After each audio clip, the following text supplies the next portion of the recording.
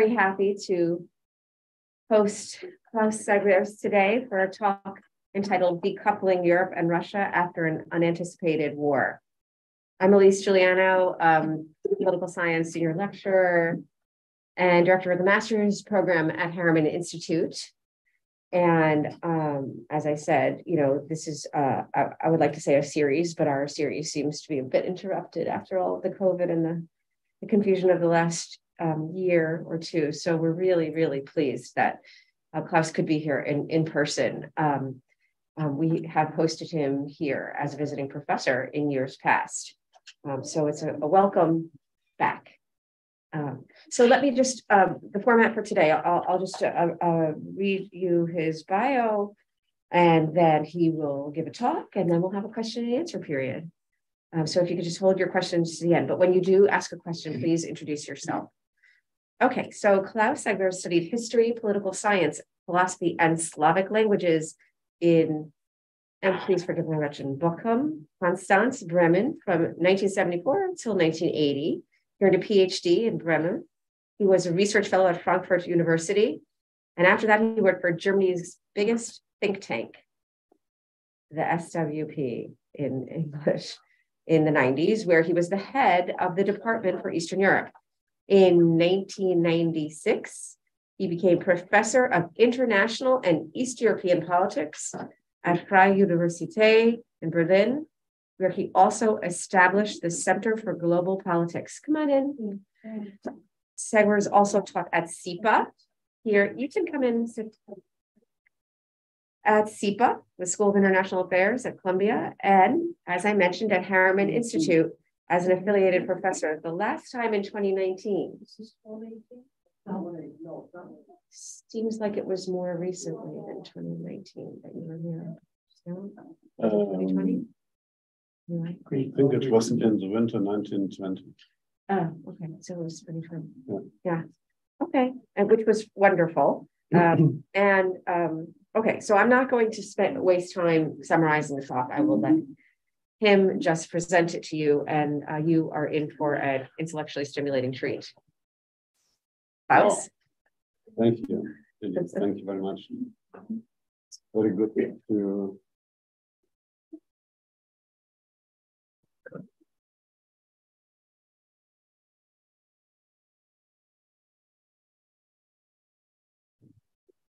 very good to be back to press.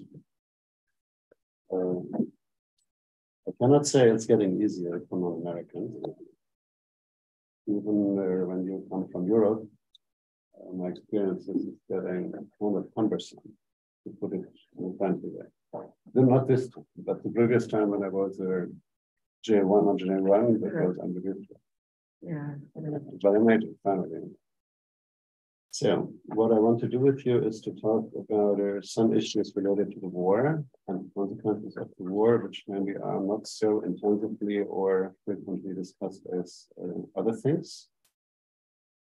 And I'm very interested to learn what your position is on that. I will briefly talk about the explanation for the war, or I should say explanations for the war. Briefly about the phases and what's going to happen or not to happen in this winter. Talk about certain issues which are across to other issues. For example, what are the structures of the most relevant narratives talking about this war? A couple of remarks on the role of the European Union, and then on what I call decoupling, and what I think will be indeed the future.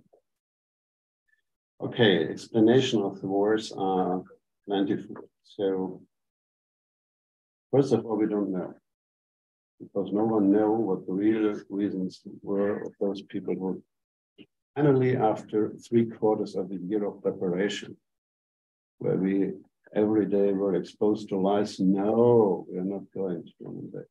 That is related to military exercise. And that was for 9 months before it happened. I think one issue which is probably fair to assume plays a is that the ruling group in Russia, which is not the government, it's the president for a couple of days, put it this way, would not like to see another post-Soviet, especially Slavic country, make successful modernization or development, because that could lead to questions in Russia itself, right? Right. I think that is one important thing. Then another one we have in the last 1.5 to 2 years, a remarkable ethnic nationalistic hybrids in Russia. When you read some materials, some texts, some articles, you frequently find that Ukrainians and Russians are basically the same. And from these photos, logically, there is no need for a separate Ukrainian group, which identifies itself different from Russia. Even less so is there any kind of right on a sovereign state of independence and autonomy. 5 or 10 years ago, but in the last couple of years, increasingly we find that sometimes these articles were published with the signature of the president himself. So it's on the side, he goes into history. Another thing which is very important when you look at the previous military offensives of Russia in 2008, Georgia 2014, Crimea 2015, Donbass, that was all following certain changes in the popularity data of the president. And immediately after the military acted, data changed back to the previous heights, right? That is also something because it works. So why not give it another try?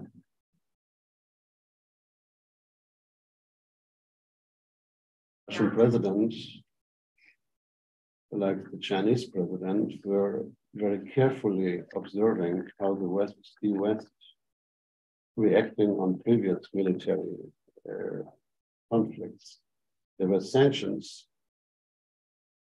but not more. So the Russian president could assume if he tries it again, now not with Crimea or Donbass, but the rest of Ukraine, chances are that the Western reaction may be muted. Also, it was not long ago that the West had a very massive retreat from Afghanistan. You all remember these scenes from the airport, right? So they also underlined the image of a weaker and weaker West who may not be able to follow on with any kind of serious action. So all that was the background of what happened.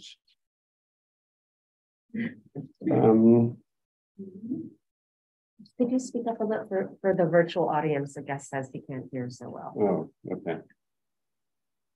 But in that direction or in this? Well, I don't know. Let me ask. I think I really don't know this. Do you know? Can we put it? I don't know. We have to. I don't think it's that. Okay, I give my best. I don't think it's that. Yeah. Yes. And one final remark for this kind of thing about the explanations. There is a very interesting debate going on in international relations literature regarding this war. And actually not only there, but also in mainstream newspapers. For example, the most important representative of a scientific direction, which is called neorealism, John Mearsheimer, had a couple of very influential articles in Foreign Affairs, where he said, number one, why are you so upset? Russia is a great power. If you look back in history, great powers did what they wanted to do. So why are you surprised, right? Number two, it's not our issue. who cares about Ukraine? Our issue is China. China is the big challenge in the future. And instead of wasting our capabilities and ammunition and whatever, money, resources, nerves, with a tiny place like Ukraine, or maybe many people would have had problems to identify it on the map. No, China is the thing of tomorrow. And he had quite a lot of people who found it plausible. It is parsimonious as an explanation, right? It is simple. I have sympathy for the guy because he's a very nice guy as a person, but as often in science, and especially in social science, I always told my students it's not about truth, science, it's about plausibility. And at the end of the day, you have to make your own decision about normative things. There's no right or wrong when it comes to normativity, right? And realists have the general opinion, it is all about states. There is no arbiter. When there is an issue between a debate between states, it is between states. And that is why each state has to prepare itself for the worst, always for the worst, like armament and whatever. So that is a normative assumption. If you can share it or not. You also can share the other assumption, which I talked about before, that the domestic side is very important when it comes to the external behavior of governments and states, right? Realists say, no, we don't care about the domestic landscape at all, right? But there are many people who do. And I belong to those who think, while this Mearsheimer thing is very convincing and parsimonious, very elegant maybe, right? It may not be the right one, or there are other ones which are at least also quite plausible. So that is what I wanted you to know, that we have this kind of debate in the background. There are different phases of the war, as you all know, like the Russians went in expecting that in a couple of days, or at least a couple of weeks, Kiev would fall, and Kharkiv also, and the whole country as well. That, as we know, did not materialize. There are different reasons. First of all, the Russian army was in a much worse condition, as most people were expecting it was. Motivation, no delegation in the army. The Ukrainians have a lot of delegation in their armed forces. Increasingly, from week to week, the Ukrainians were becoming better and better in defending themselves. Not only they, but also with help from Western countries, which played a crucial role, obviously, right? But this expectation is a matter of a couple of days or weeks. That I thought there is water to pour in here. No, that's the microphone. That's the microphone. Sorry. Sorry, guys out there online. Okay. Yes. And the Russians were very dependent, and still are, on artillery, quite often quite old artillery, and they do not have to seem too much ammunition of that. Then in summer, the Ukrainians managed to regain a significant mass of their own territory, what the Russians occupied in the preceding months. That gave them a different mentality, right? They are not necessarily in the role of the loser. They can move something. And that was also important for the negotiations with Western sponsors and donors, because the sponsors and donors learned, oh, money may be well invested. They can actually use it in a proper way. So that was relevant. Then in the recent weeks, we have two events and trends to observe, which may be relevant for the issue if now nothing will much happen, because there will be winter time. And as the Germans learned and Napoleon learned in the past, during the winter, it's better not to go to war in these areas of the world. But the donors, some of them, of the Ukrainians, started domestic debates about when is it enough to help, especially here in this country. And the Ukrainians and the Europeans were very nervous before the midterm elections because a double switch, both of the Senate and the House, to Republicans would definitely have meant that the support for Ukraine would be more difficult. Let me put it carefully, right? So that did not materialize. But we also have a completely unexpected development in Russia proper. So what we remember and what we expected was that the remaining liberal, rule-based intellectuals, other people in Russia don't like this war at all and would maybe do protests, and they did that. Now there is not much left. Hundreds of thousands of these people left the country. Tens of thousands are in prison. Some of them are dead. So there is simply not the substance of more demonstrations. And I think we can all understand that. But there is anyways a protest. And this protest is pretty sharp, pretty outspoken, but it's not from the liberals, it's from the other camp, it's from the patriots in Russia. And all of the most well-known patriots by now don't have any kind of problem with openly, with their name, criticizing the way how the Russians go to war, and also explicitly the president, especially since the very much botched decision to mobilize to some extent people, because this instruction to mobilize made sure that the war, who was not a war until then, but a special little operation, right? But with the decision to mobilize, the war was carried in the last family in far Siberia, because everyone was now worried. What about my husband? What about my brother? What about my son? And so, right? Will they also be sent to this war?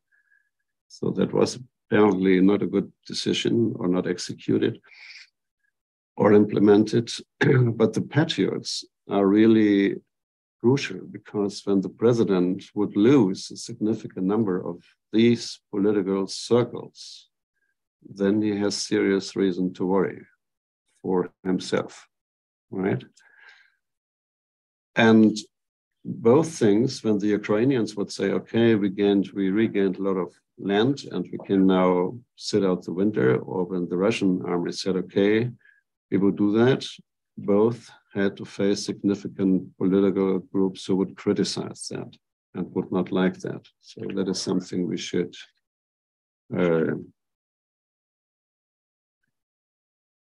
so then these issues across other topics. One thing is about the structure of discourses in both countries. This is one war where you don't find much about the economy from both sides. You don't find much about politics from both sides. But from both sides, you find a lot about ethnical and cultural issues, very much so. And that is interesting for different reasons. One reason being that when you have issues, family, in your company, or between states, where the issue is economic issues or political issues, it is not so terribly difficult necessarily to find a compromise. When it is about identity things, ethnic things, you rarely are ready to make compromises on these cultural and ethnic things. That is much more difficult to compromise here. But this is the very core of the conflict we are talking about here.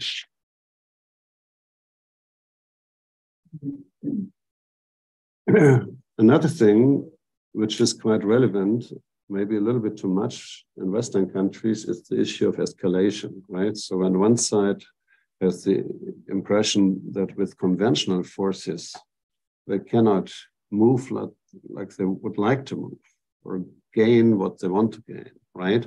You can consider escalation. We have horizontal escalation, which means to bring in other countries, neighboring countries. And that is exactly what the Poles and the Balts are worried about, right? Or you can make a vertical escalation. That means you move away from conventional weapons and apply other weapons of mass destruction, for example, not only nuclear ones. So I don't expect that short term, because I guess everybody knows what is involved here in both cases.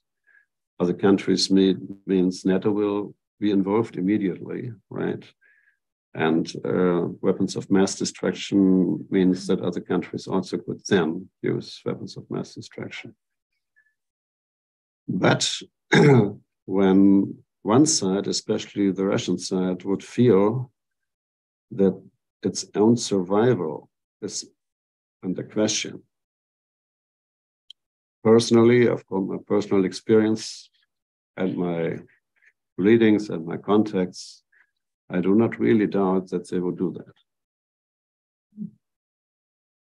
I know that's not a good message pre-Christmas, but we talk about that, right? So when you would ask me, I would say, well, when it is about survival, they will do that. As I said before the war, 6 months and more, they will go to war. So, but let's hope that it does not come to that. Okay, another thing which is often hotly debated is the role of sanctions. Many people say, why do we do these sanctions and look at Russia, right? They have no less money as before, because yes, there's most of the oil is not reaching Europe anymore, Western Europe anymore. So there should be much less money. But at the same time, because there is scarcity with energy, the prices for oil exploded all over the world, right? And the Russians don't have much problem to find customers, different customers, especially China and India and other countries. And the advantage of oil over gas is that you can easily ship oil, but not gas. For gas, you need tubes, pipes, right? For oil, you don't need that. You can ship it and send it in different ways. So probably as the end result of this year, the Russians did not have less income from exporting energy than last year. So you could say sanctions failed. I would say careful, wait a moment. It is not a good idea to expect that sanctions have the effects you want them to have after 2.5 months. That's not going to happen. It takes more time, right? So we have to wait for next year. And forecasts from OECD and World Bank and others are that the next year, given that the sanctions stay in place, will have significant more effects in Russia. Another thing is that from an academic position, there are different roles for sanctions, and that is also very important to know. Basically, I think there are 3 different roles. Role number 1, which most people think is the basic task of sanctions, is to make a government to return to the status quo ante. That is, a government does something wrong, and then there are sanctions, and those who decided the sanctions want the other government to return to the status before the sanctions were implemented. For example, there are many other examples. There's a whole literature on sanctions. You know, that South Africa and apartheid and others, right? So there's many very different examples of sanctions. But to reinstitute the status quo ante is not the only role of sanctions. The second important role is that someone has violated against important rules of international relations. And then these rules have to be, that is the technical term, to be enforced. So that side which has violated something has to be punished. So that is the punish role of sanctions, number 2. And the third role is also very interesting. A sanction also can be used to signal other potential violators in the future, perpetrators in the future, not to do that, because when they do it, they see here what may happen, right?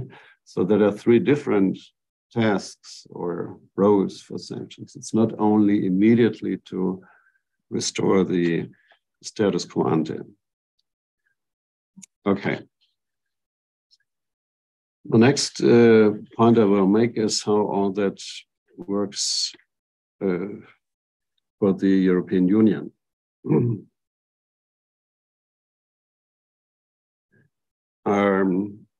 2 things were maybe to some extent surprises. First, hardly anybody would have expected that the EU would be so united in its reaction to the Russian aggression, because many people say EU, oh, that is a, well, chaotic kind of group, and they rarely get anything done.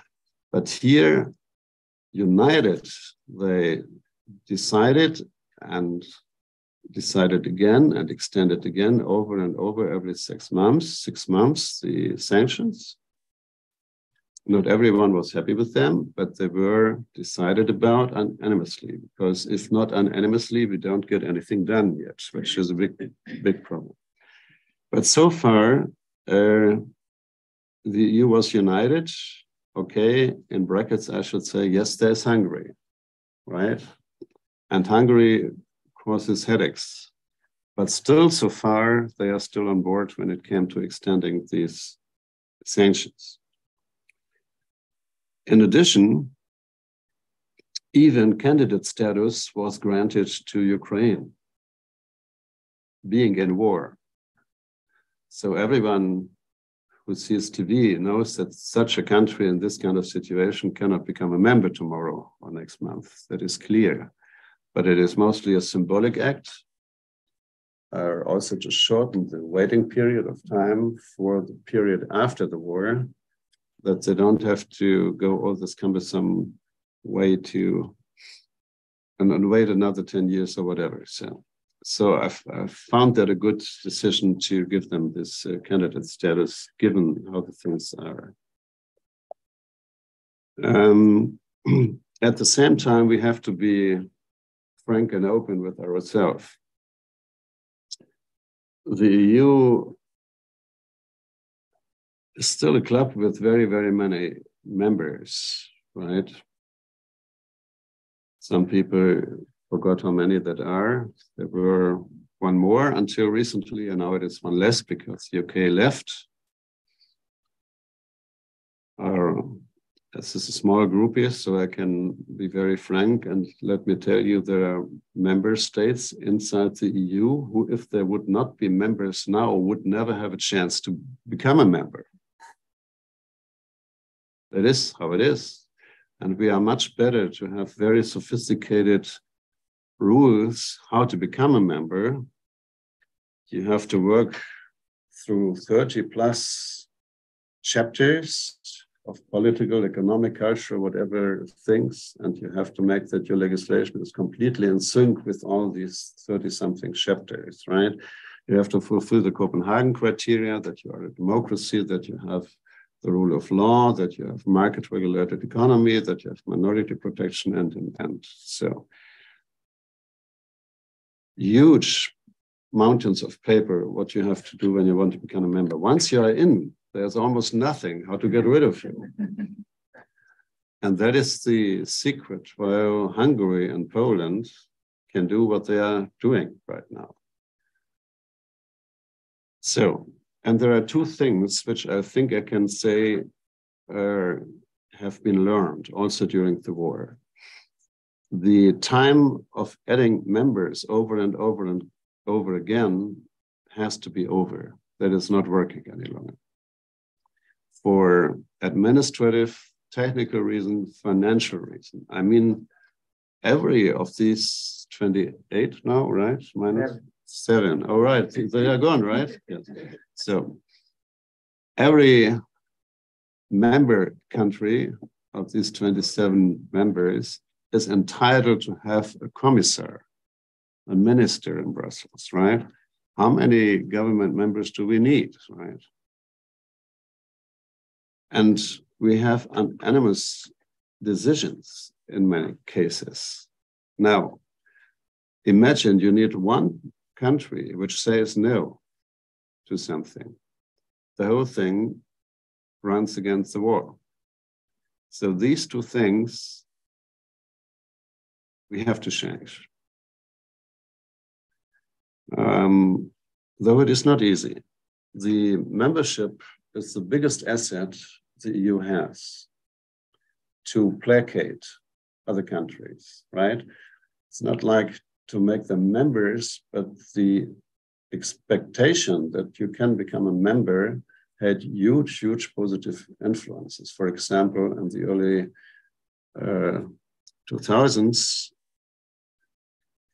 when it was about the Baltic countries, and they had some issues with minorities and language issues and whatever, but the perspective to become an EU member made them to compromise in these other fields, right? So that is a big, big, big thing to help countries in a way to do things they otherwise would not have liked to do. That is mostly a positive effect. So you can hardly have negotiations with 6 countries, for example, in the Western Balkan, Bosnia-Herzegovina, North Macedonia, Montenegro, Kosovo, Albania, whatever. Oh, Serbia. Oh my God. Yeah. So you can make that 1 or 2 years. You can tell them you have to make a compromise here about your language and even your name in the case of North Macedonia. And they do that. And then you say, oh, maybe not right now. So there are problems. And particularly with the Western Balkans, that is also an area where Russia and China are very, very much interested in this area, right? So when we tell them, okay, you do this and that, and then we can elevate you to candidate and then membership, and then you do this and that, and there is, oh, maybe not now, that is not a good answer. So there is a problem. But we have to rethink it fundamentally. And the French President Macron, a couple of months ago, he had a speech, he has many speeches, but he had one speech where he suggested to create a new political body, a political European community, which obviously has a different name than European Union. So obviously it is a different organization then. And his idea was then we have some organization where we can bring in those countries who maybe were in the EU but didn't want anymore, like UK. That is not membership. It is a different organization, but it is close, right? Other countries with whom we are negotiating for 180 years, not quite, but like Turkey, right? Where everyone knows, never ever, right? Will they move forward to membership status? And the Turks have a point when they say, well, what should we think about your behavior here? Civilized EU, that is not good.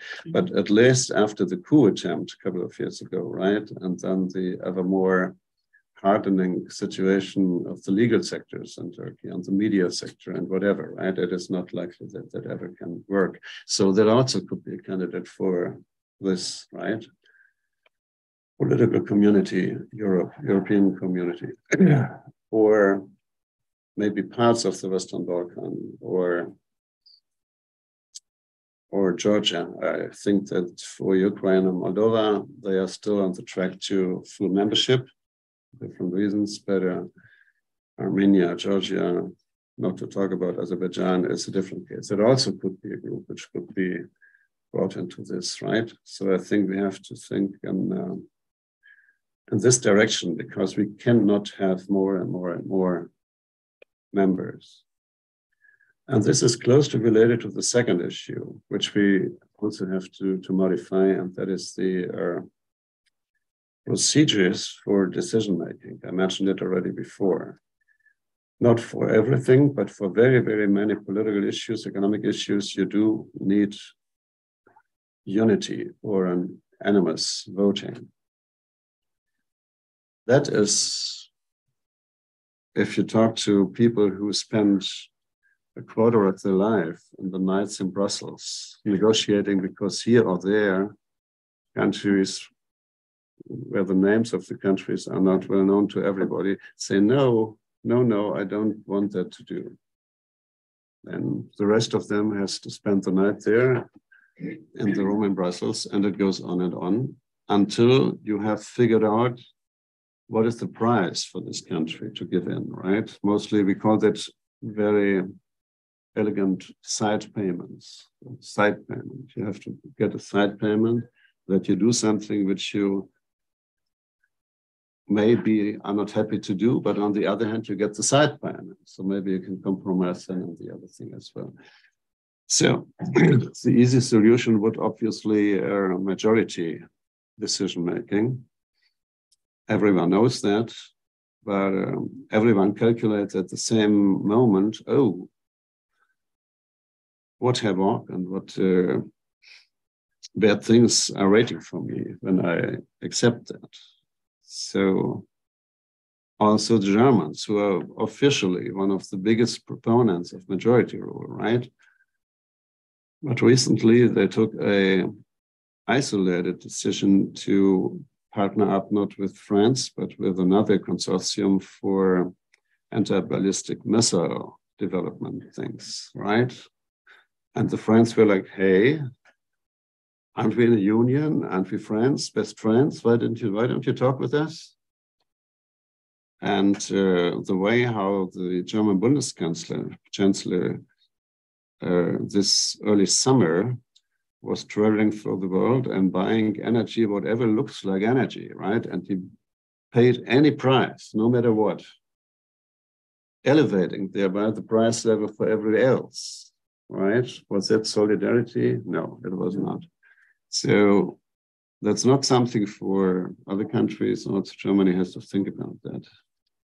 That may have consequences when we go that way. And finally, 2 minutes is decoupling.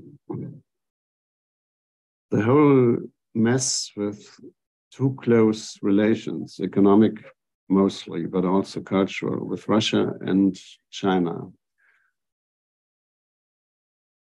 The real theoretical background of that is called modernization theory, which basically assumes that all societies in all countries more or less have the same way of development. When you have a certain development and dynamism in your social economic development, it was many years ago, the criteria was like $10,000 per year per capita, then you are kind of at a place where you can talk about, you have a middle class, and the middle class has interests, not only economic interests, but also political interests. So they want participation in their country, right? And once you have this middle class, democracy sooner or later will knock at the door. That was the case in the US and Western Europe and in parts of East Asia, South Korea, Japan, but not everywhere, especially not in China and not in Russia. In both countries, we have vast middle classes by now. Unbelievable, lots of money. They travel to all kinds of countries. They buy cars I couldn't afford in Germany, right? But they can it. Electrical cars, self-produced, whatever. So something is wrong with the theory here. Or you can argue, well, give them more time, but I'm not sure. I think it's time enough. And the consequence for this modernization theory was a very famous formula coined by especially German governments, Wandel durch Handel, change through trading. So let's do trade with them, like importing energy and whatever, or let them interact with us, like buying our cars. Volkswagen in Germany is to 41% dependent on car sales in China, almost half of the turnover. BMW, 30%. Other big companies, similar. That is not much less dependency as Germany had from Russia in terms of gas and oil. Because we thought it is a good, relatively cheap way for us to import energy and to sell cars, right? Plus, we contribute to the development and the maybe even democratization of the other country. But when this does not work, there is no reason to continue with that because the dependency would still be around. And we now know how that feels. All summer, Germany, every time, every day, how much gas do we already have for the winter, right? The reservoirs, are they full to 70%? Oh, 73 already, 75, weather is kind of. So the whole year we spent in this way. How can we survive the winter? Because we were so stupid for decades, successive governments in Germany, except our dependency from Russian oil and Russian gas. So we never should do that again. And not only we, but also other countries shouldn't do that again, because it doesn't feel good. So therefore, I think this war mostly, of course, has negative sides, but there is one positive aspect, which is that the decoupling is in full course. It's running already. More than 1,000 companies from Germany left Russia for good in the last 6 months. Some even didn't sell their assets in Russia because the Russian government said, why do you want money? You can stay. Huh? When you don't want to stay, no money. Ade, tschüss. So it is in full process, this kind of decoupling from other countries as well. And when you can sell your assets, you don't come half a year later and say, oh, I want to come back, right, and do the investment again. So therefore, the starting conditions looking from now on are much better than they have been before. And the same goes for culture. Elise mentioned I had my own Center for Global Politics for 15 years, and I made programs for international students, master students all over the world, in Cambodia, Vietnam, Myanmar, China, Iran, first Syria, then later Jordan, Russia, Turkey, and so on. And I'm glad that I did that. And for the most of the time, I think it was worth the effort. But just to give you one example, the last 2 years in China were very, very bitter. And you are a foreign instructor or professor teaching a course for Chinese students, you can be sure that you only can get rooms with audio and video equipment where everything what a student says in a discussion or whatever will be recorded. And who am I on the first session to tell the students, oh, please speak up your mind. It's an open discussion atmosphere.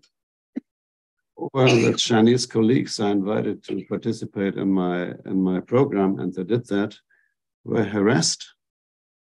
Like they couldn't go for travels to other universities in other countries. They had to bring their concept for certain seminars they want to do to the dean, and the dean has to approve that. And so, and worse, legal harassment and whatever. And also you put the student at risk, of course, right? So once you understand that, you have to give up. They don't even formally to say, stay home, we don't want you. They just have to do this, and you understand, you cannot stay on, right? So China is gone, Hong Kong is gone, Myanmar is gone, obviously, right? Russia is gone. There formally, my partner was closed, the Faculty for Political Science at GIMO, which educates all Russian diplomats. They closed the whole Faculty for Political Science, so I didn't have a partner anymore. And formally, the reason was, oh, after all, political science is a very Western science. So, well, if you think your diplomats don't need that, good luck with that, right? So all that is gone. So therefore, talking about city twinning and academic contacts and why don't we go on when it is possible, I don't believe in that, right? So that is why I think decoupling is probably a thing we should do to protect ourselves, and also because the positive outcomes which were there for a while are not there anymore. Obviously, we cannot decouple from certain things. We will have to talk in the future also with China and Russia when it comes to regulating natural catastrophes or the impact of weapons of mass destruction. So for these kind of things, we have to talk. But I don't think for many other things, for other issues. Thank you very much. Now I'm happy to get your comments and questions. Okay, thank you for a really wide-ranging set of comments. I want everyone to think of their questions, and maybe I'll just begin with, if you could say a little bit more in detail about the German business community, because, you know, before the war started, the most recent war, not the war in Donbass, we heard different things about, you know, really the German business community not being willing to go along. And as you explained, with the sanctions or with a tougher response to Russia. So as you explained, that hasn't been the case. So I wonder if you could talk about, you know, were these kind of representations of the business ties between Germany and Russia overstated? Was the business kind of alliance with a political party in Germany overstated? Or has it changed? Has it shifted as a result of the war? Just because it's so critical to the sanctions regime and really to the unity of Europe, for Germany to remain the kind of key pillar of the anti-Russian, you know, pro-Ukraine group of states. So if you could just talk a little bit about what the process looked like within Germany, I think it would be a little bit interesting.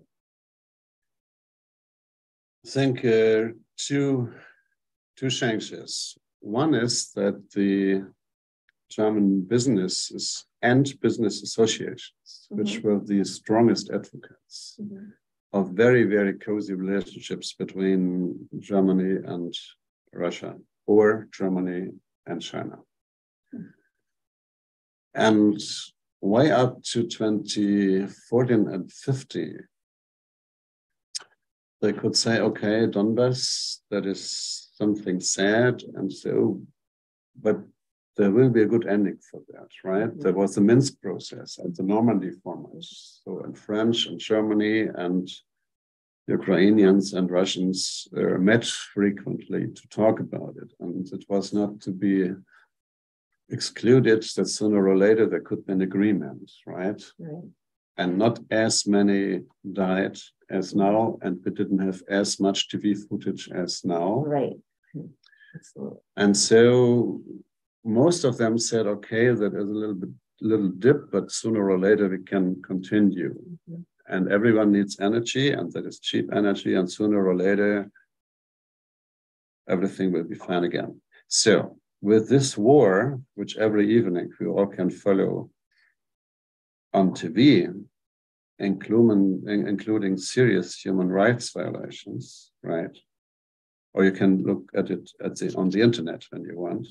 Maybe you shouldn't, but horrific things you can see there, or just reports from women repeatedly raped or kids massacred and whatever. That is a different level of impact, media impact than before. And the second change is that all the other governments, they previously were working in sync with these business associations, but now Germany has a different government to some extent. Social Democrats again, but the Greens are represented and the Free Democrats, and that makes a big difference. Those people who are in the government are very tough when it comes to Russia and China. And they also see it pays because they are also the most popular members of the government, despite the fact, or because they are tough, whatever it is, right? So that are significant changes. And then the business and business associations understood they either have to change or to go away. And then they said, okay, politics is leading and we have to follow. But in the eastern parts of Germany, former GDR, when you travel there, you find still a significant number of people who say, well, the Russians were so nice to us for so long time, and we have good economic relations, and we are waiting for the time when we can continue where we have to break off.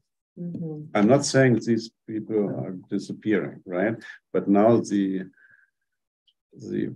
power relations are different and the media situation is different. So do you, just to follow up, because I think this is important, I mean, I feel like Putin is still waiting. He's still trying to wait out Europe and trying to undercut that common opinion forged by the media images of all of the dead Ukrainians, etc.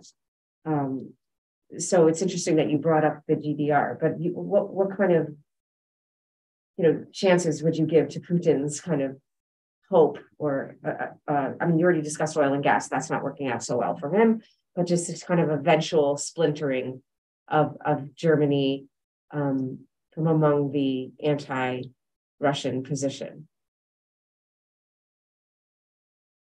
Yes, it's not only Germany, right? It was, imagine that Macron wouldn't have won the presidential elections, right? Or imagine that the new Italian prime minister, who seems to be in some questions quite principled, would have stick with her previous positions to leave the euro or the EU, right? Or there are many other things. I mentioned Hungary already. So the question of European unity is crucial, of course. So when there would be serious cracks, or not only cracks, but serious people who would withhold they're okay for an extension of Russia's sanctions, right? Or these kind of things. That would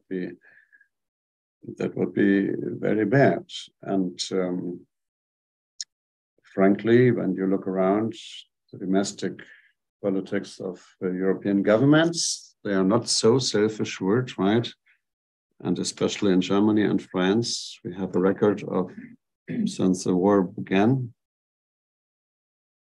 to throw money at the people for sometimes purposes where you don't quite understand why has everybody who fills his car tank with gas to get 50 euro? I mean, there are certain people who need it, but I do not really need that, frankly, and other people either, right? So that is not targeted money showering strategies. Oh, let the people just not think we forgot about them, right? Yes, we help the Ukrainians, but we also help our own people. Because there are sometimes demonstrations in the east of Germany and other countries how long are we still expected to help the Ukrainians, right? Enough is enough. We also need money. We also need kind of social support or whatever. So we have these kind of things. It is not dominant yet, right? But when the winter would be terrible, cold, you can imagine that there could be side effects from that also to the political. So I'm not saying it is we won that, but we have to be careful and to observe it. There certainly are political camps in all European countries where the extreme right and the extreme left both say, let's be nice again to Putin. There are reasons for that, but that's not the question. I'm Johnny Braden, I teach here at Columbia. I have lots of questions, but I'll narrow it. Okay. One is decoupling. But let me start with Chancellor Kohl.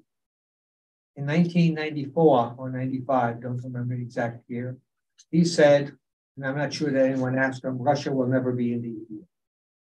But Russia is not going away. There's no way it's going away, nor is China going away. Then we have Moshe Dayan from Israel fame saying that you don't make peace by talking to your friends, you make peace by talking to your enemies. Is decoupling the same as isolation? And if you have isolation, I talk to myself, and you know what the hell comes up when I talk to myself. A lot of ridiculous and strange and maybe even terrible ideas. So what I'm saying is decoupling really the answer, or is it just the lack of a better policy at this time? I think when you have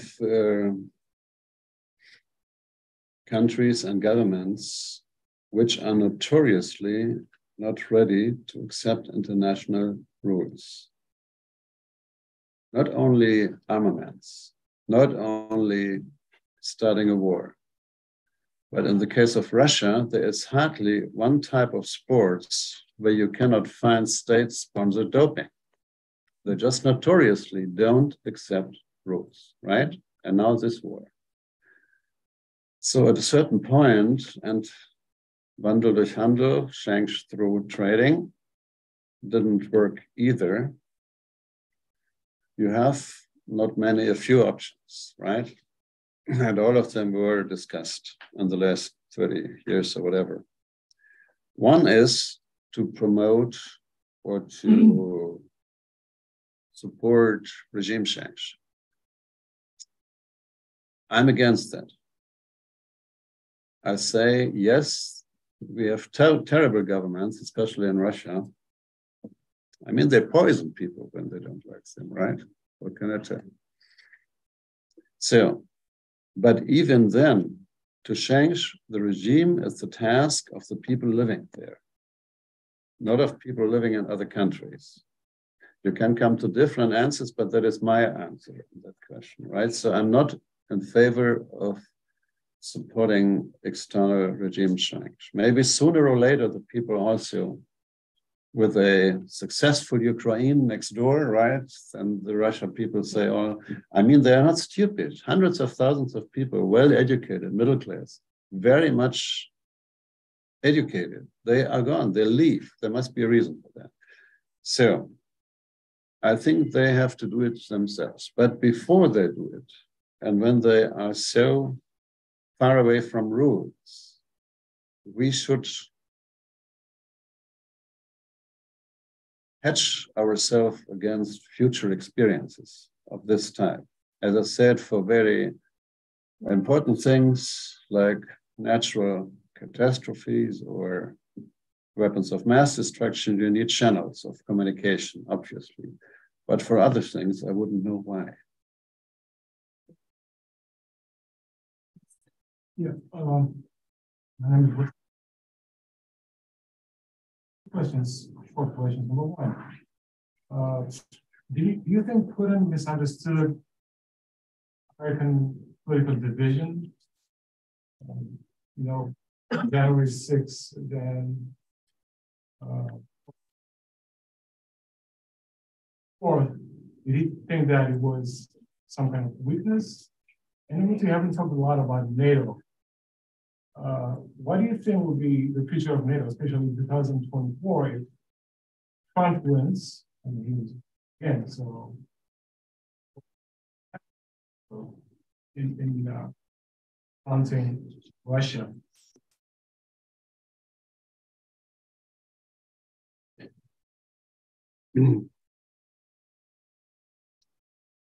I think I'm not sure what he thinks in January, right? Also not regarding January 6th.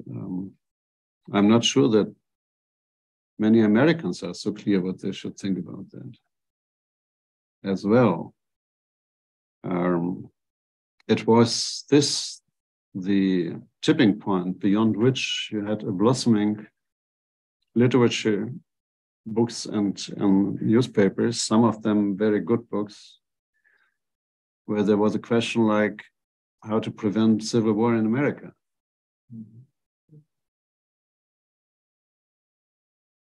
How to prevent armed conflicts on the streets, not between drug cartels, but between different groups of different political leanings or whatever. And yeah, so I'm not sure about his assumption.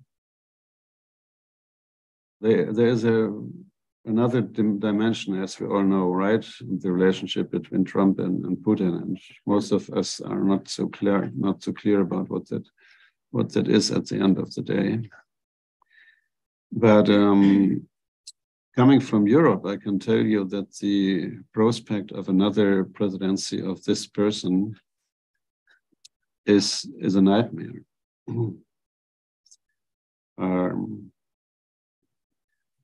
For good reasons and for bad reasons. The good reason, I mean, to have the nightmare. It's the right thing to have the nightmare, because we know from his first presidency what his assumption is about NATO. He thinks that member countries who admittedly, unfortunately, don't pay enough for their own defense, he thinks they owe this money America, right? This money is supposed to serve NATO, not America. Like he sends a check to them and they didn't pay the check or something. And also obsolete and whatever, all these kind of things, right? That was very unexpected. And I'm not quite sure if it was a wake-up call or not. Because ever since we have two related developments. One is that we have much more talking and also serious talking about a European autonomy in terms of defense policy. We have it more intensely, this debate, than before. To talk about it does not yet to finance it, right? But coming from Germany, you may vaguely remember those people like in my age around the table that in late February this year, Germany had a speech of the German Chancellor in the Bundestag, and he said, we will have 100 billion euro for bringing the Bundeswehr in a situation that it is more feasible to take it seriously. That was unbelievable until then, right? Also guaranteed for the future the 2% from GNP contribution to NATO. Never heard about before such a thing, right? And it looks like he was serious. So that is not only talking, there is some serious movement going on. And other countries the same. By far even better than Germany, Poland, and the Baltic countries, and French and UK is not EU, but still NATO. So because of the nuclear weapons, so that's expensive, right? So I think this has to continue because we don't know.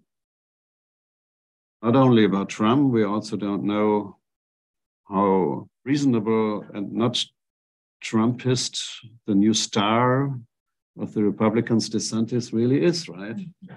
I cannot remember that I know what his position is to issues of defense or foreign policy. Syria, I just didn't look. I can look, but I didn't. So I don't know what he thinks about that, or he thinks about transgender. What he thinks about transgender. He has a foreign policy, yes. For me, he doesn't have. Maybe he thinks I don't need. Not necessarily. He thinks about New York and England, that's foreign policy. Yeah, yeah, that's good. Anyway, yes, sir. Hi, Bruce Rosen, Mr. Visitor. I guess from what you said, the concept of the common European home is not there, maybe not even for the EU. So skipping over that, didn't bring up the issue in terms of a need to discuss, even with people, actually more than discuss with people we have problems with, to put it politely, the climate crisis. The climate crisis is also a freshwater crisis, which goes back to the two main things. Both fossil fuels and nuclear power and processing use tremendous amounts of fresh water, which are then totally uncoverable. And we have less and less water than we had before we as a species emerged. So there must be some way to be a conduit. The other thing is the factor of the emergence of huge global multinational firms, which are somewhat sovereign to themselves and tell the states what to do, are in places that 20 or 30 years ago, we might not have expected them to emerge. China, India, Brazil, South Africa, but also in some of the at least smaller in terms of population democracies like Australia and Canada, particularly in the natural resources disemboweling corporations. And we seem to have no ability to gain control. They have access to the levers of power, and they obviously have a say in what goes on. They obviously are very good for what goes on in Moscow or Beijing or Tehran, as well as Washington and Paris and London and Berlin. So do you have any thoughts of how we even begin to deal with this and begin to deal with this at a rapid pace that we need to approach these entities? I was afraid when I started to talk that people would accuse me of being overcomplex. Now you tell me I'm undercomplex, and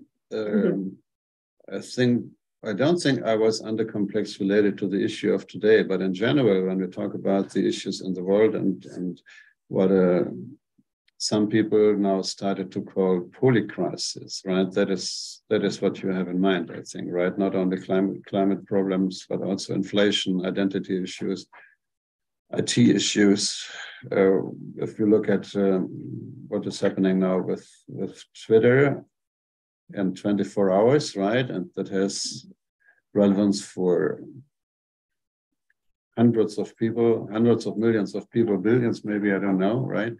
So there are many things where we could talk about and think about, but I did not want to bring that in as well, because I think it was probably already a lot.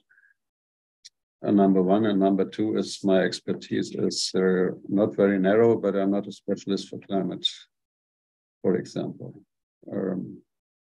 And some things, identity issues, you also could I think my impression is when I travel through the world, which is not as much as it used to be, right?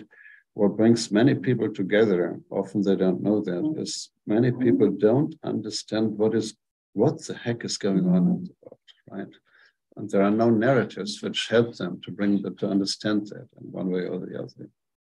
And that should be our task, I guess, at the academia, to think how we could sometimes maybe be helpful with producing this kind of narratives. Sometimes I feel like I should be more in that area, but that's very difficult. But if, as you said, from your own experience with your own colleagues in other countries, doors are shut, not even, obviously not by your intent, nor the intent of the people on the other side, but how do we create critical new openings? And I think that the climate is probably the most important issue, because it's basic life, and tied into that is water, because without fresh water, there is no life. Yeah. Again, I think basically we are on the same page. I agree that these issues are really demanding more attention. I'm not convinced that I can be helpful here today. There's one point, maybe we have different opinions, maybe not. I do not assume that all people, no matter where I go and to whom I talk, basically have the same interests or ideas, because I think there are people, also very high level people, who are not interested in addressing that. And there are limits of talks where talks can be not useful because you don't have a partner who has the same kind of basic interest. Yeah, and that's Russia in the climate talks right now, at least. Yeah. Oh, no. Oh, you did. I'm ready for you to finish. Oh, sorry. Did I see a hand? Oh, yeah, I yeah. do have a question. Okay. I just didn't want to cut Oh, no. you off. Oh, okay. Hi, my name is Larissa Shishka. I'm a master's student in social psychology here at Columbia. I'm also Ukrainian American. Oh. And I was really interested to hear your thoughts because of the title, The Unanticipated War. And my grandmother has early stage dementia. She lives with my parents. About this time last year, she started asking my mother, when is he invading? When is he invading? When is he invading? And my mom had to pick a day. And she said, well, it's not going to be before Christmas. It's not going to be before New Year's. And then there's the old calendar. So my mom picked the date of February 20th. Wow.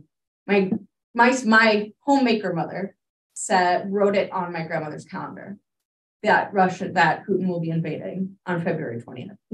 So I was really curious, because to whom was this an unanticipated war? Because my community was seeing it coming for nearly half a year. Was it the, like, from a German perspective? I don't assume it's from a German perspective, but from what perspective was it an unanticipated war? Or is the unanticipated war not this invasion in reference to something else? I would say that there was a broad consensus between Western politicians that this would not going to happen. Some of them said, oh, last time I called President Putin and he promised to me, that is, he is not going to invade. Right? He promised.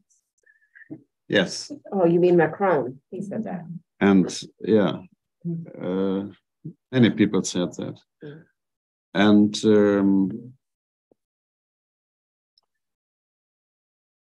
many people didn't want to believe that, because the consequences, as we now learned the hard way, are very serious, right? So I can understand that you don't want that, but when you have professionally, as a journalist, as an academician or whatever, this as your field of interest, you should do the very best to come to some conclusions.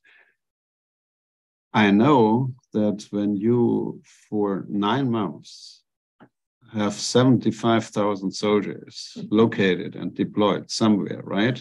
First of all, that is expensive. Yeah. But second, imagine one Thursday morning, the Russian president says, oh, guys, good news for you. You can get home to your home deployment areas, right? Because of such and such.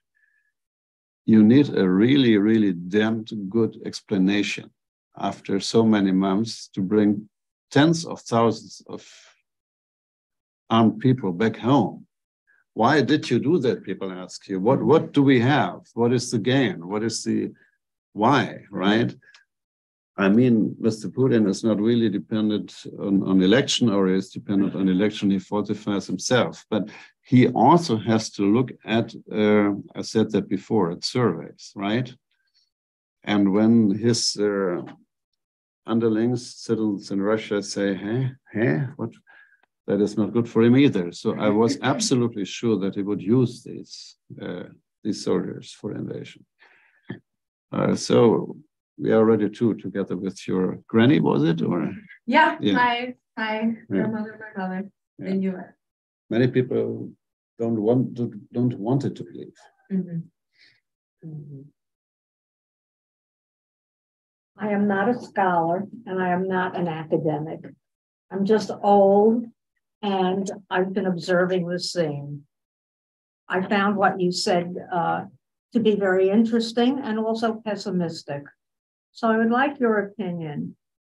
My feeling is that the situation will get worse because Iran has a lot of missiles, which it's going to gleefully send to Russia to support Russia, because there's nothing more that they would like than to embarrass the United States or to see the decline of the West. And the same thing goes for North Korea and China. So to my mind, even though the Russian troops may not be effective, those missiles are, and they're creating chaos. And I don't see them stopping. And I see no reason for Putin to think he should stop. Are my opinions so ill-founded?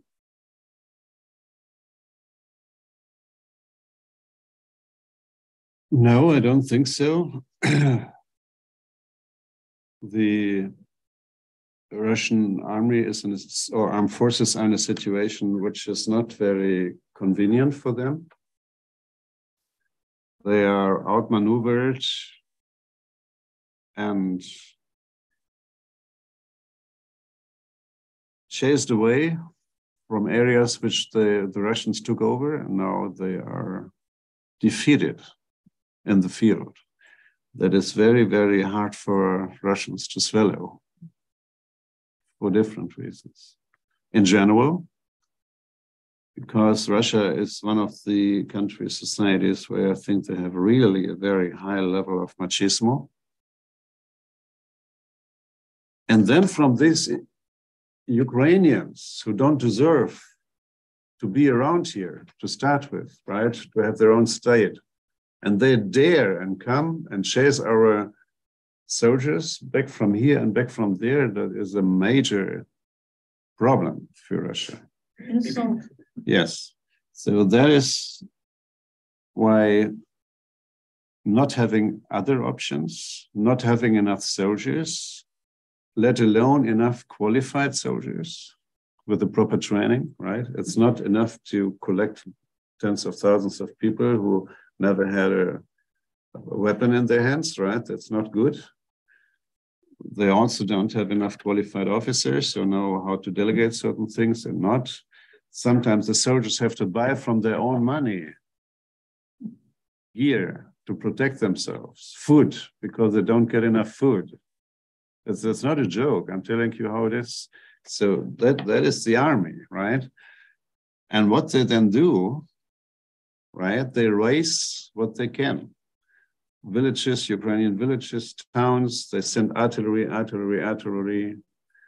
not very much targeted. They just send it over and they don't care at all what the result is. That is how it is. That is kind of related, that they have the feeling of, well, how dare they, right? And then there is some kind of revenge behavior.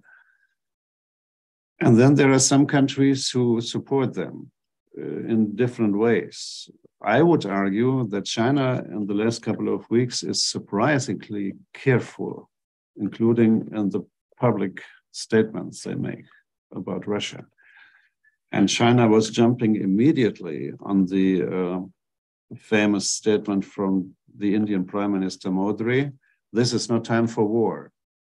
China repeated that. And also in the United Nations, they had some voting behavior, which was surprising. But Iran then is another regime, which is shaky, let me put it this way, right? Because of domestic events and international events. And they sell very cheap armed drones to Russia. They don't care what the Russians do with that. For the Russians, it is easy because they lose drones, but not people. And the drones do a lot of havoc, a lot of bad things. And this Iran thing is extremely touchy now for the international community, because on the one hand, many people still say we have to keep the nuclear agreement or to get it reinstalled, because nothing is worse than a mad Iranian leadership with nuclear weapons. Others say there is violation of human rights to such an extent that we cannot be silent. We have to do something in terms of sanctions and public statements and whatever. But when we do that, they are not going to sign the nuclear agreement. So that is the situation many governments feel right now. That is indeed, I accept that it is a very difficult situation. Yes. Yeah, going back to the earlier point, I guess my name is Daniela Husser, I'm giving a perspective student in the tour. Oh, welcome. Welcome. Prospective student, so not a student yet here at Columbia. Yeah, I was just wondering, so looking back, it's sort of like the argument of Europe, right, for self-defense, the decoupling, right, of the ships as a positive step. But if you take a step back, it doesn't look like polarization, right? It does look like a move towards isolation. And in a way, radicalization is sort of like compared to the Democrats and Republicans here in the US, that where you can't work across the aisle anymore, you can't talk to each other anymore, and that's sort of happening on a global scale. And then on the other hand, though, you could say that the whole trade change thing, the one with each other, actually worked for 30 years, right? Because for 30 years, we had peaceful relationships with Russia, with China, right? There's definitely, if you look at Russia and China 30 years ago, they were in a very much worse state than they are today in terms of civil rights as well. So there has been some improvements, and there has been peace for 30 years. And China continuing with trading on a large scale globally, very aggressively, but just not with the US and Europe, but with Africa, with the Middle East, even Australia is much more, strongly tied now to China. So possibly, I think the trading relationship is actually a positive step, but maybe needs to be rethought or strategically, organized differently. Possibly. I disagree here. Australia and China have very, very touchy relations because the Australians made many experience with their economic pressure from China.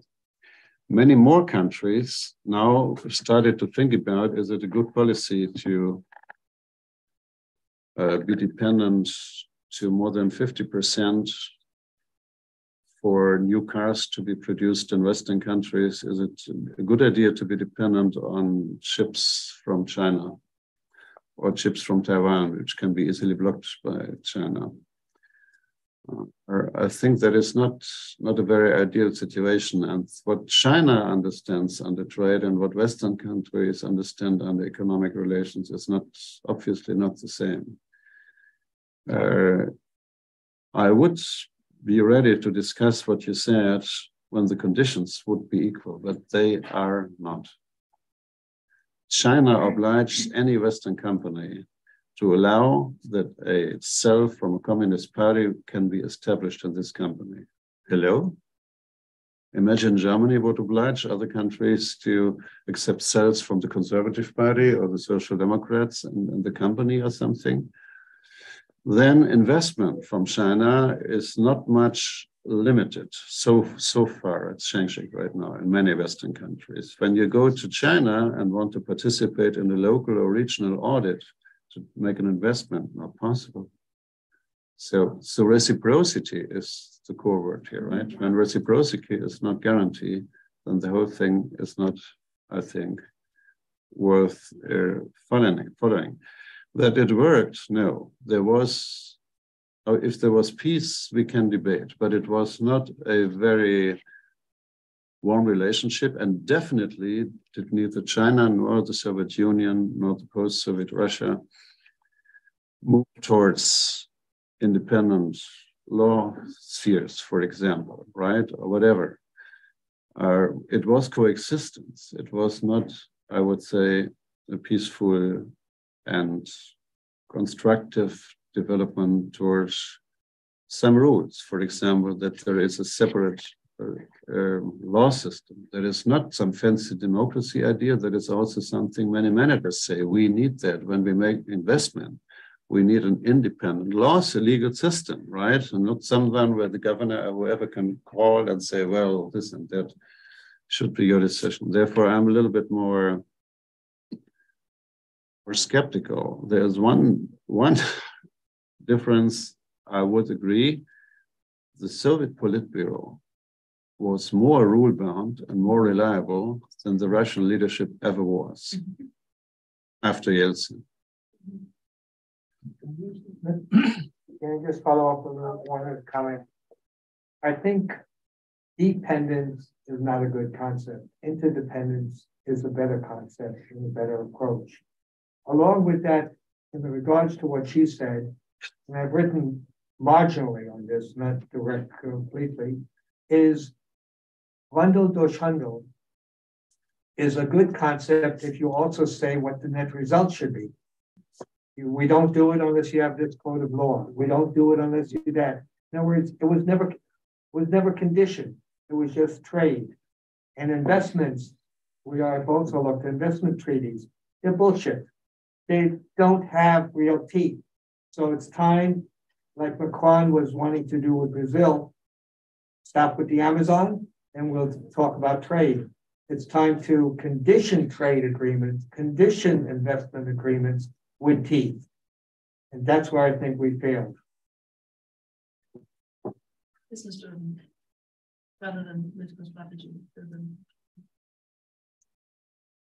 And I'll just say also one thing. I mean, China has been, I mean, this is all true and accurate, but at the same time, China has been reluctant to challenge the US sanctions regime because it's a little bit, more closely tied to, or needs the US more than it needs Russia. So this kind of like the degree of the economic tide really matters for China's decision about whether it's going to challenge the US sanction regime and be that kind of ally. I mean, it's not missing. China's not sending missiles to Russia, and I don't think it will. I don't think that that's an offer for China. What's that then? Did you have another? Yeah. Earlier, there was at the Columbia Business School. There was a guy from the Japanese government, and he was talking exactly the same thing, changing the supply chain. They're trying to produce their own chips and stuff. Like very, very interesting. Why is Putin so popular in Russia? I don't understand that. I mean, he's a thief. He's a killer, but the people who love him, I don't understand that. What is that? What is the source of that? Yeah, I mean, I don't. No, but what's the? I don't think the people. Well, he has high approval rating. Without a war, he has lower rates of trust, but with a war, it is even higher. But even without a war, it is in the area of something around 60%. Yeah, 60% approval rate. That's And the question is a good one. There are probably a couple of ideas. One idea is the Russian president is a person who made it possible for himself to make in two different system career. Soviet system and the post-Soviet system without distancing himself from either.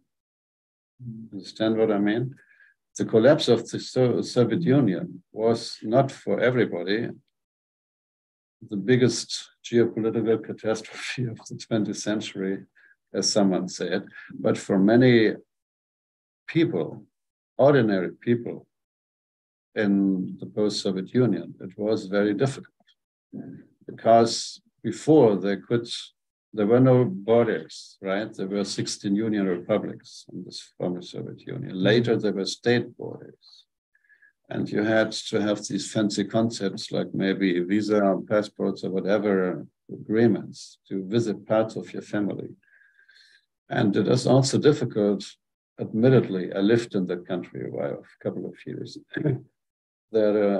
that in many families, the question, who are you, where you're from, how do you define yourself, was a very fancy question because the mother had been from Tatarstan, the father was Jewish, and then the great,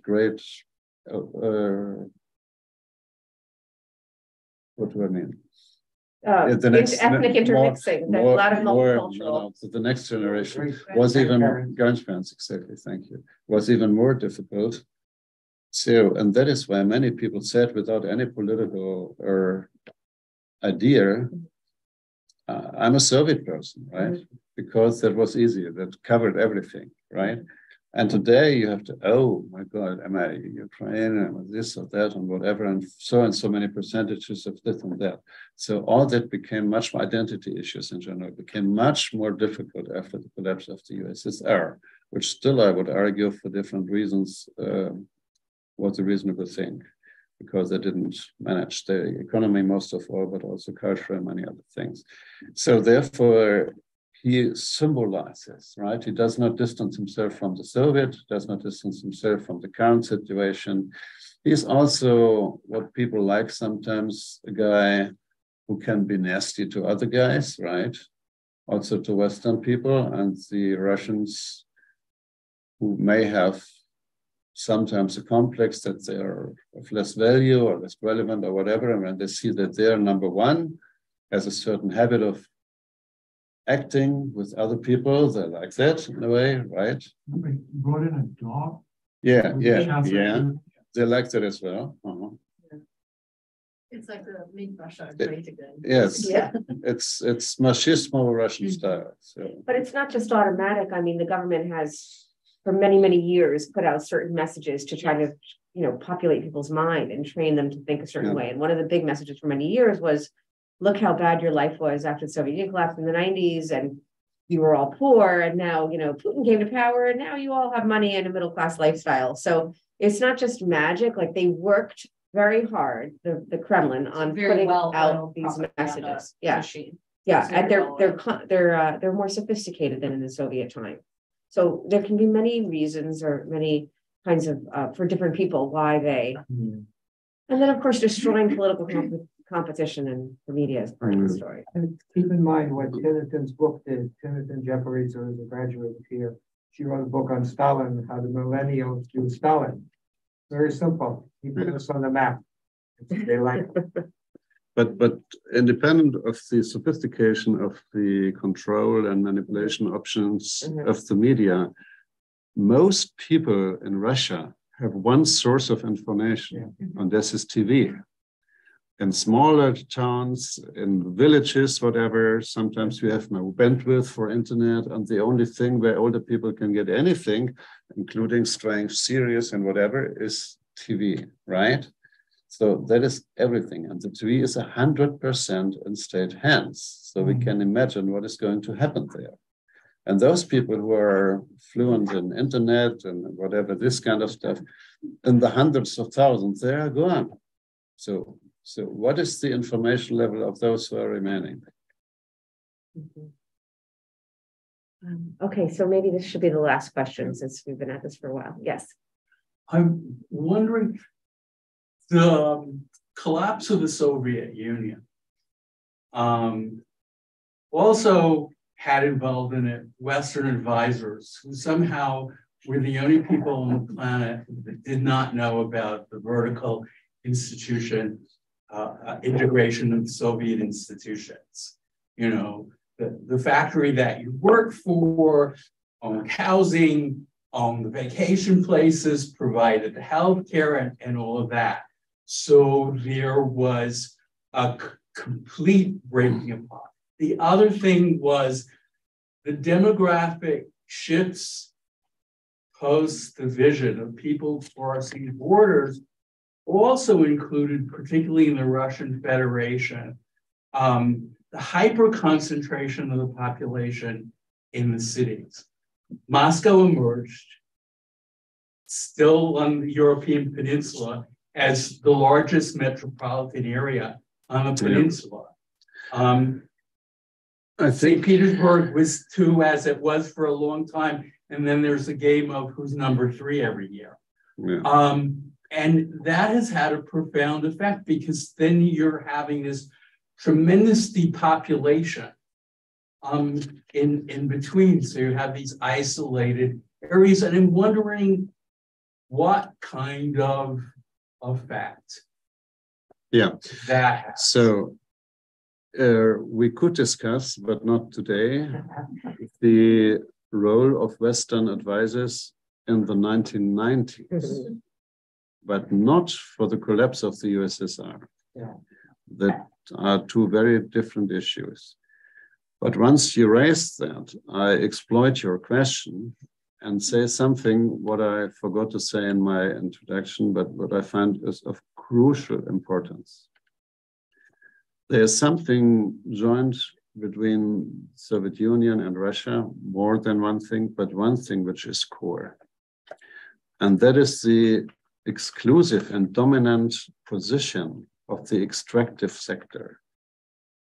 Energy is unbelievably important for the economy of the Soviet Union and the Russian Federation, and for politics in the Soviet Union and the Russian Federation.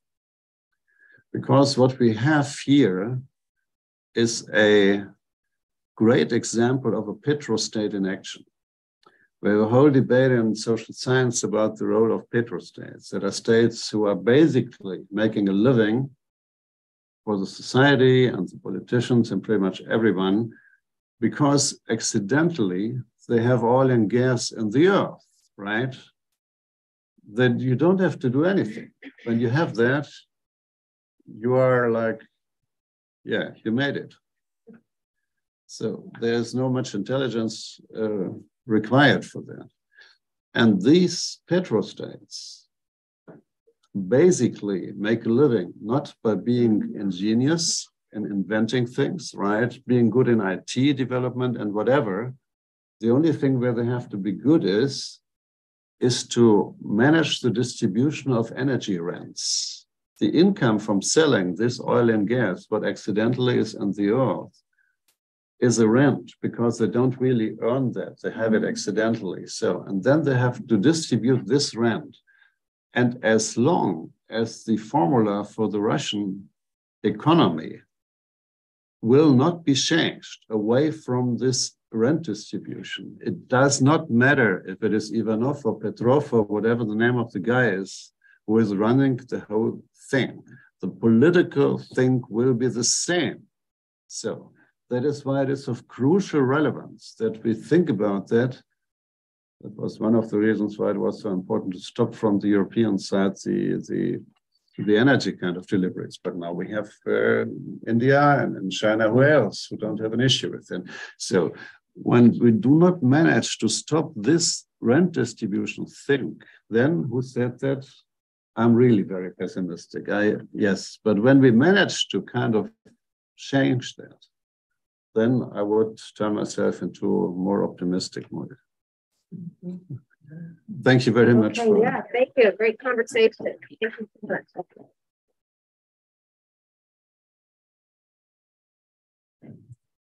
There was nothing in terms of.